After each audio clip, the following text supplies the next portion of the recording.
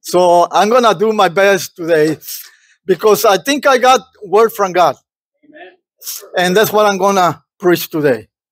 Because I think more than ever, we are in very serious situation worldwide.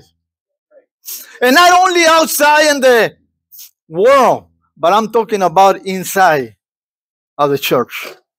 Right. There's a mess. And you know, in order to get into heaven, we must be holy. We must be ready. We must praising God with all our hearts, with all our strength, and with all our soul. And what I'm going to share with you today is something very simple. You know him already and better than me. Hallelujah. But in 2 Corinthians chapter 6, verse 16, there's the text that I'm going to use to bring God's word today. Hallelujah. Because, you know, it's good to come to church.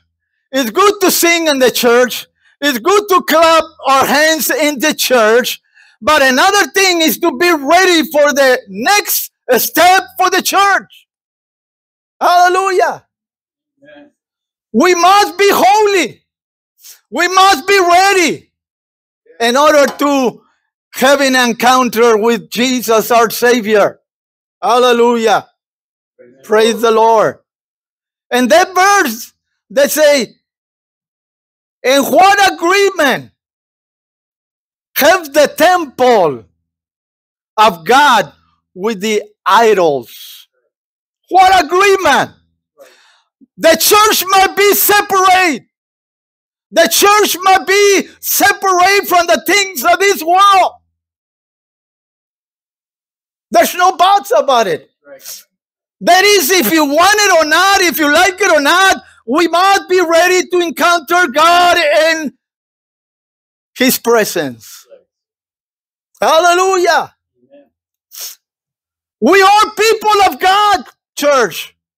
We're not people of this world. We are redeemed with the blood of Jesus. We're being separated from the things of the world, and we must remain in the things of God. Hallelujah. We are redeemed people. That's what 1 Peter says. We are redeemed people. We're not the same the way we used to be. When we served the devil, we were glad to do the things for the world and to bring flesh to the devil. But now that we are children of God, we must, hallelujah, bring ourselves into the presence completely to God.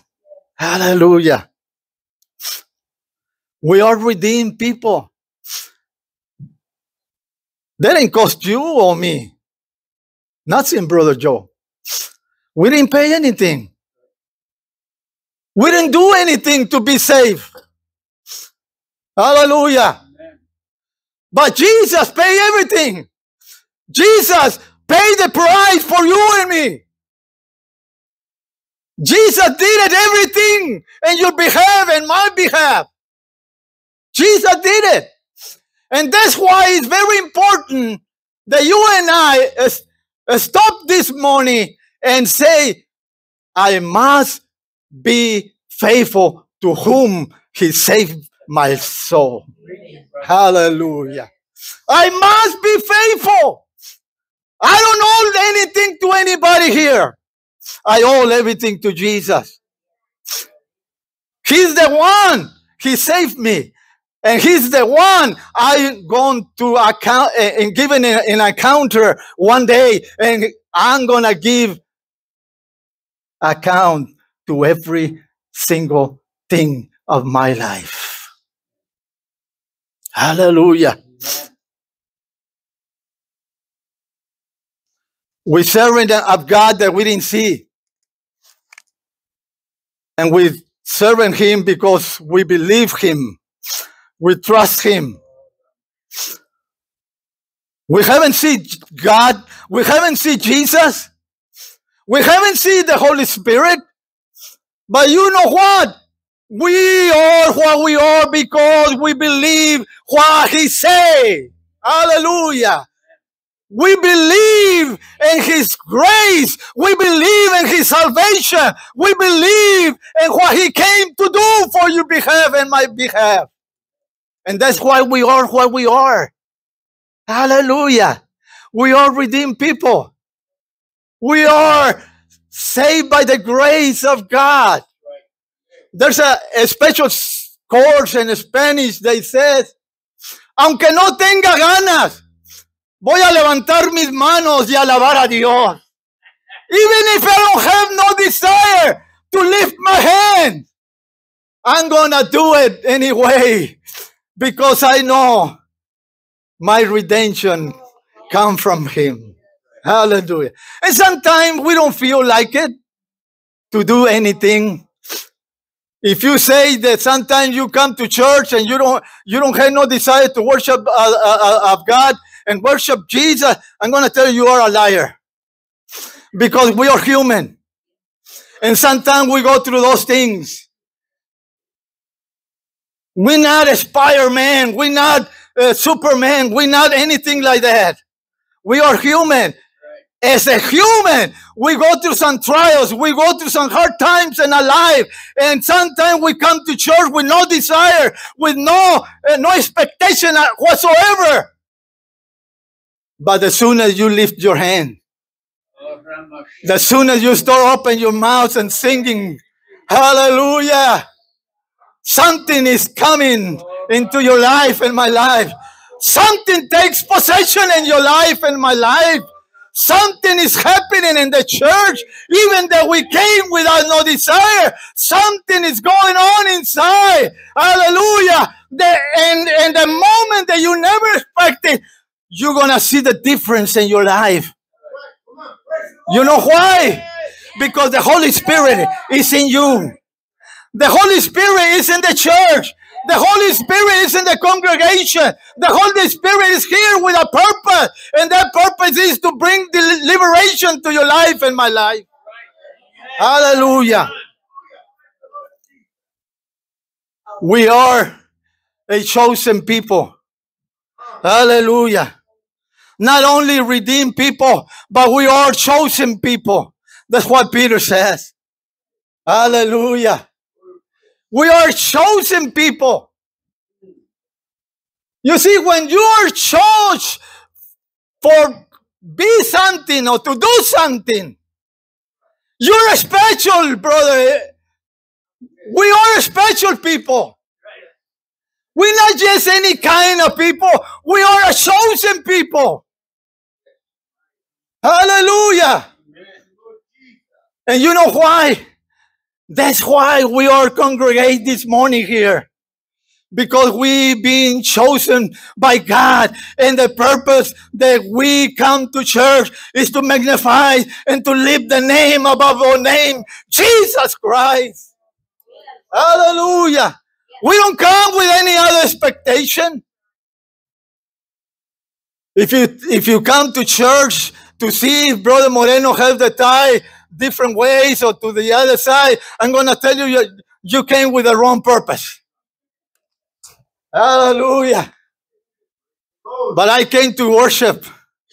I came to magnify the name of Jesus. Hallelujah. Hallelujah. We are a chosen people. We're special. Church, we are special. We're not just any kind of people. Those are the kind of people you can find it outside of these four walls because they don't have Jesus. But inside of the church, my prayer and my desire is to see a different people to bring glory and honor to the name of Jesus. Hallelujah.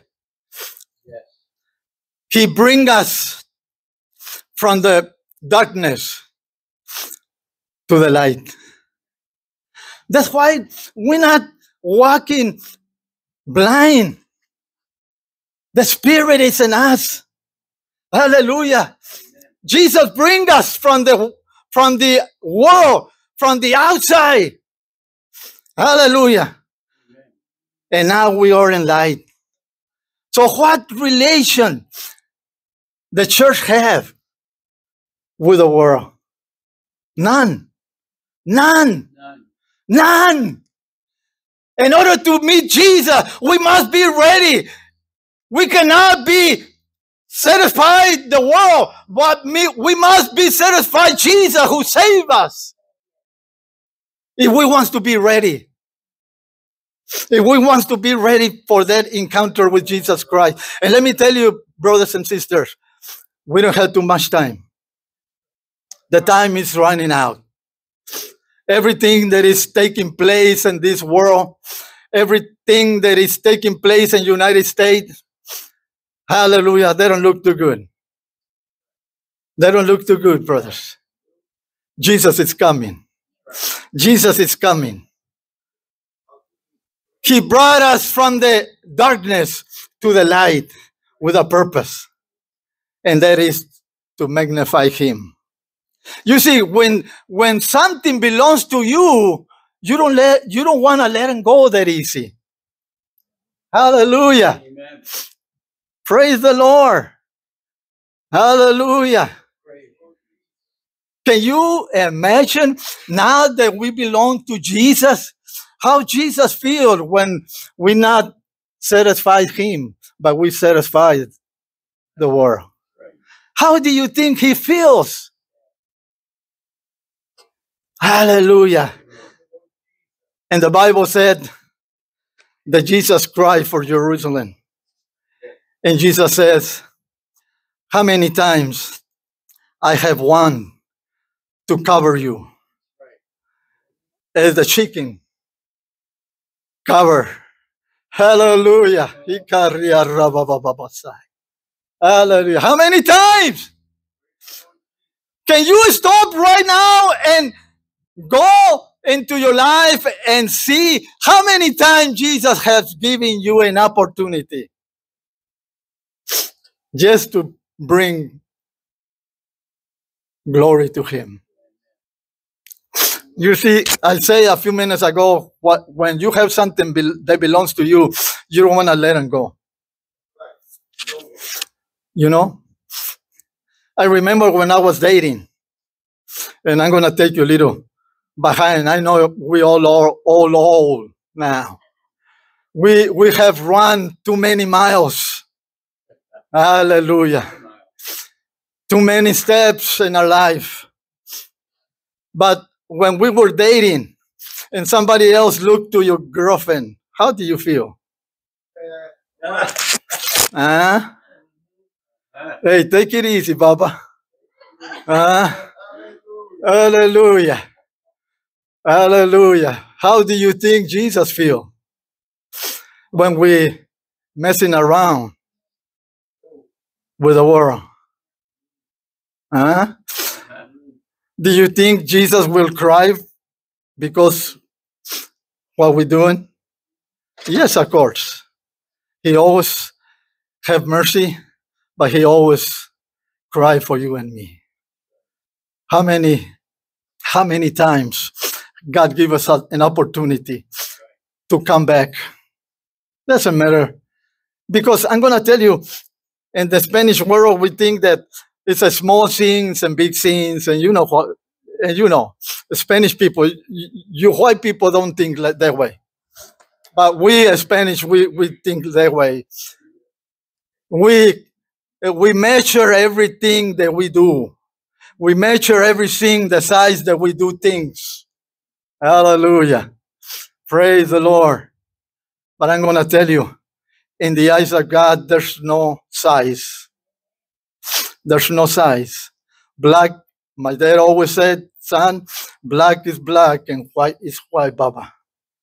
And I kept that to myself, what my dad always tell me. You do something against God, you're going to be punished. You see, Brother Joe, I grew up in a world that everything was sin.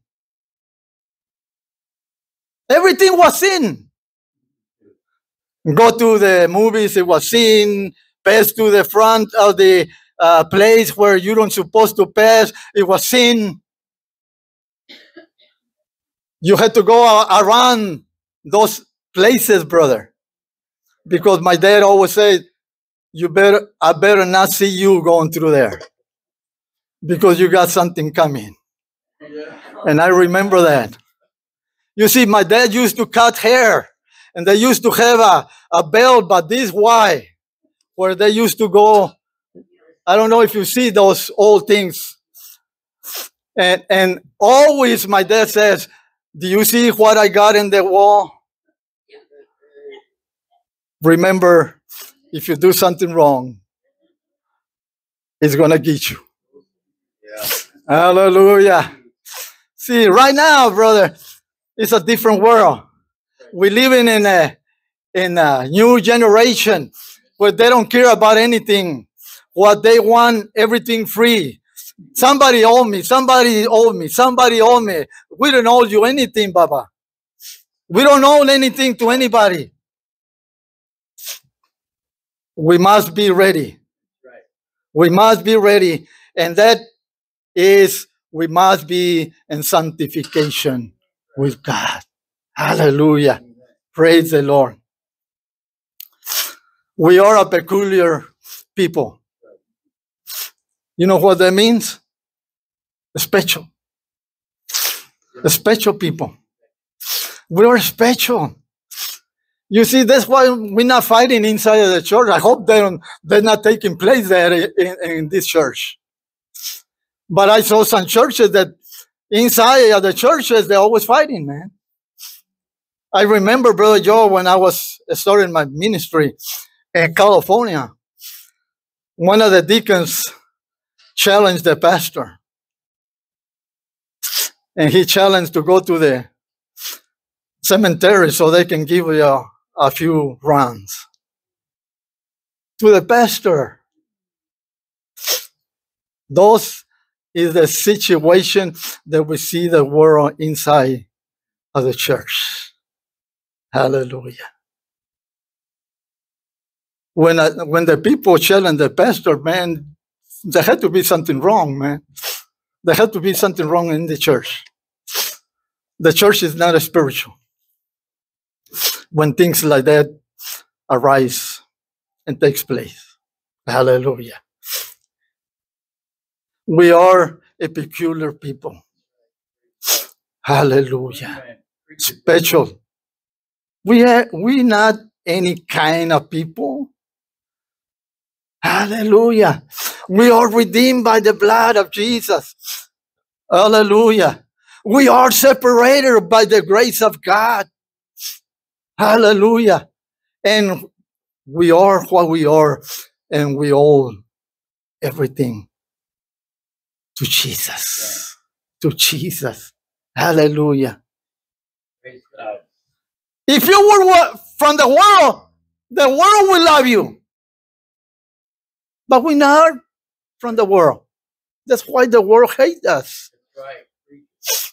That's why. Sometimes you go to some activities in the school and things like, and you can see different faces looking at you because the world don't love you. Because we are people separate from the world. That's why they don't know how to communicate with us. Because they've never been saved. Right. Hallelujah. And we are saved by the blood of Jesus Christ. Hallelujah. Praise the Lord. Hallelujah. Because we're not from the world. God expecting us to be separate. God expecting us to be separate. Separate from sin. Separate from anything that will do something wrong in your relationship between you and God. Hallelujah. We must be separate. There's a Spanish song that says, sin santidad, nadie verá al Señor. Without holiness, nobody will see the Lord. Right. Hallelujah. And it's true, brother. Aleluya. Sin santidad. Santidad quiere decir separación. Holiness means separation. Separation from sin. Separation from the things that don't bring satisfaction to the presence of God. We must be separate. How many times God spoke to Israel and they told him right straight, because you left me. That's why you're suffering the way you're doing. That's why I allow nations to come against you. Because you have left me. Hallelujah. You see, hermanos, we cannot be with one feet inside of the church and another feet in the world. Hallelujah. Praise the Lord, because something is going to happen if you do it. If I do it. If Jesus comes, we are in very high danger that we must stay behind. Hallelujah. Amen.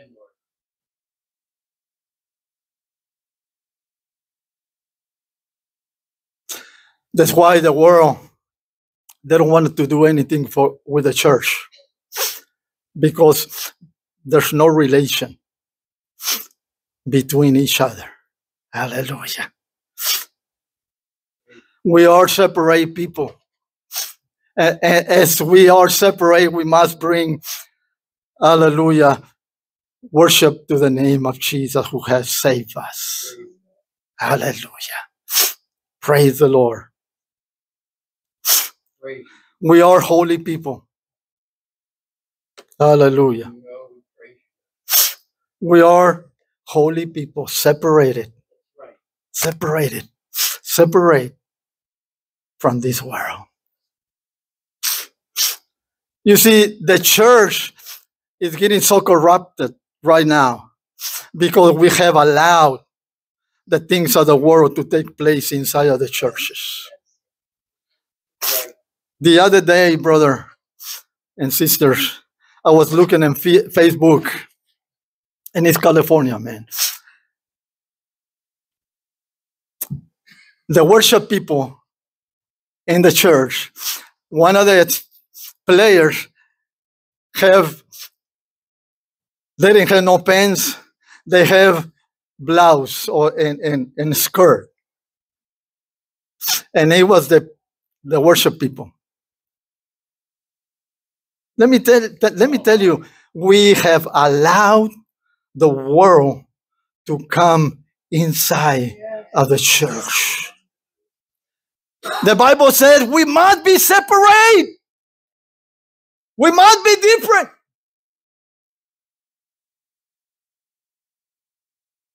I don't know how you see the thing, but I'm telling you just plain and simple, the Word of God. Hallelujah. We must be separate.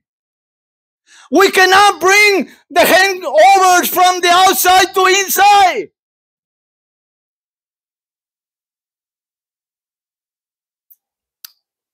I have a lot of problems with a lot of people because I don't believe that I had to drink to be happy, brother Joe. Those things is passed away. But they always arguing with me and they say, brother, but one drink, they don't gonna mess your life with Jesus, your relation. And I'm gonna tell you, he's gonna do it. I'm gonna tell you. And I always tell my grandkids, if you hear the radio and you're hearing something that is not good, pretty soon you're gonna start moving your feet. Yeah. And you know what is gonna take place? Your body. You start with your feet, and then you start with your body. You see? And then they're gonna come to your mind. And the devil is gonna say, there's nothing wrong. You can dance a little bit. You need joy. You've been through some hard time in your life. you need joy. And you start dancing a little bit. And I have so much problem, Brother Joe, with people. They argue some things that they want to justify in the realm of the spiritual world. Hallelujah. But let me tell you, the Bible says very simple here. What an agreement they have. What agreement?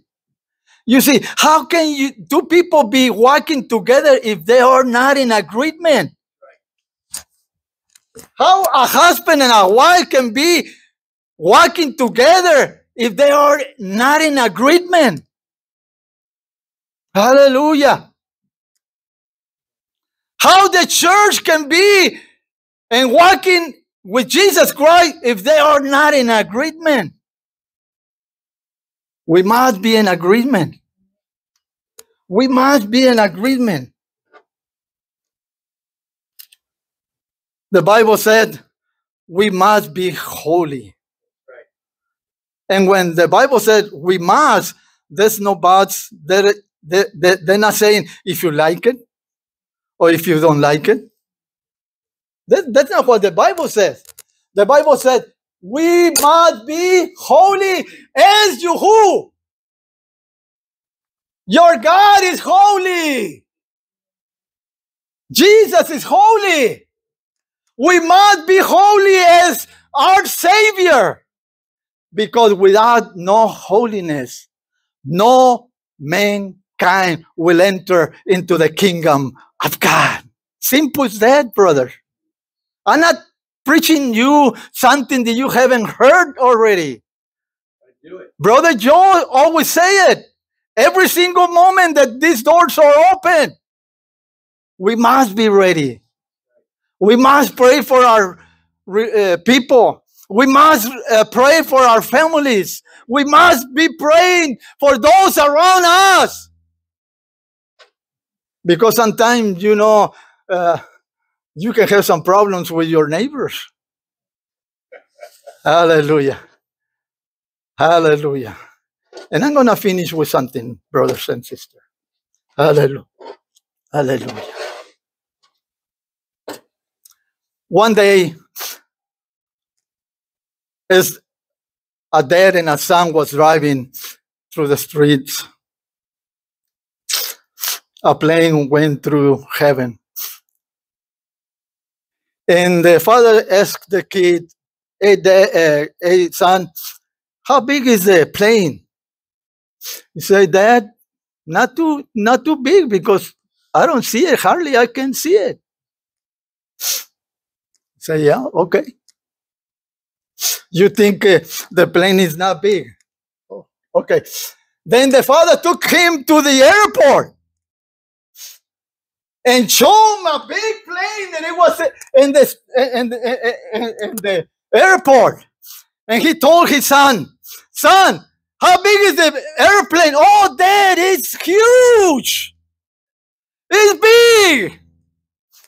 And he said to his son, that's the way God is. When we are close, we can see God bigger than what He are. But when you are way far from God, you hardly can see the presence of God. How far are we all from God? How far?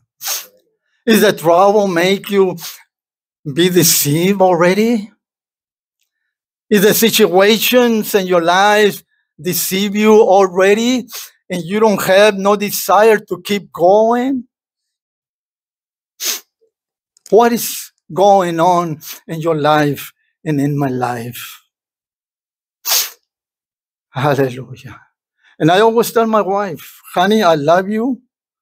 And I probably not going to be able to love any other woman like I love you. But I'm going to tell you, I'm not going to give account for you. You're going to give account for yourself. Hallelujah. If you think your husband is going to take care of you, I got you some good news and wrong news. It's not going to happen. Somebody say, when my wife, Jesus come, Brother Joe, he said, this man, when Jesus come and take the church, I'm going to hang myself from my wife, and she's going to take me all the way. And I'm going to tell you, it's not going to happen. It's not going to happen. You're going to do it by yourself. Hallelujah. That doesn't matter how much you love your wife or your husband. Everyone, the time is coming. We're going to give account to God by ourselves. Hallelujah. Nobody else is going to give account for you. You and I, we're going to give it in our own way, in the presence of God. Will you stand up?